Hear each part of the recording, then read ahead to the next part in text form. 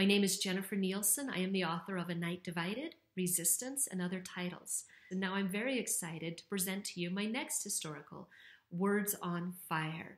In the 19th century, the country of Lithuania was controlled by the Russian Empire. They hated it, and every generation there would be an uprising hoping to throw Russia off. Eventually the Russians decided, rather than crush the uprisings, let's just destroy the idea of Lithuania.